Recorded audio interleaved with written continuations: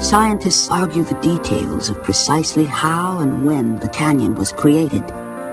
The mystery may never be completely solved because the river, like a master criminal, carried off the clues as it carved the canyon. Many geologists now think it happened something like this.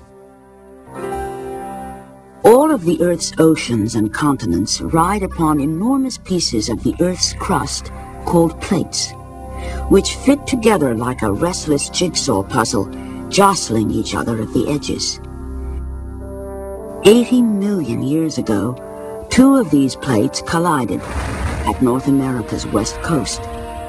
The Pacific Plate slid under the North American Plate, creating the Rocky Mountains, and ultimately forcing the uplift of the whole Colorado Plateau. The combination of the mighty Colorado River flowing over the already rising plateau created a geological buzzsaw, a deep groove from which the river could not escape. Many scientists now think it took only about 4 million years for the Colorado River to carve the canyon.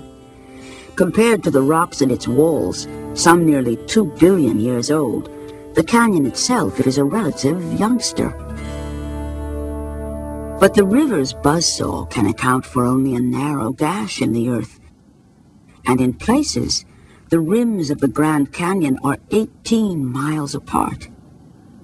How did the canyon get so wide? Well, it's important to understand that the river by itself did not carve this canyon.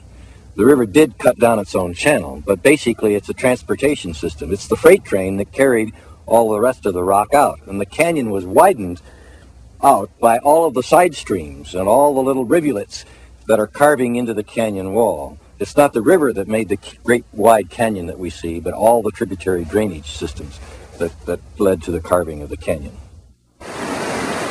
Side streams and tributaries flow into the main Colorado River, gouging out their own side canyons, like this one.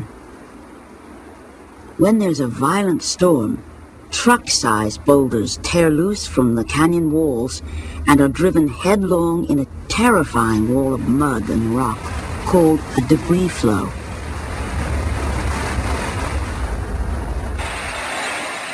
This rare footage of a debris flow sweeping through a dry valley was shot by scientists in China in 1990. Traveling 20 miles per hour, the flow packs the power of a river of liquid concrete.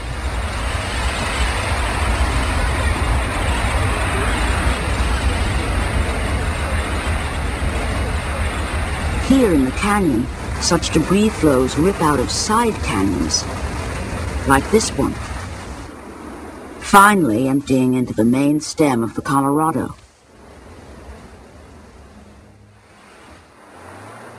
Given enough time, all rocks, no matter how settled they may appear, are subject to change.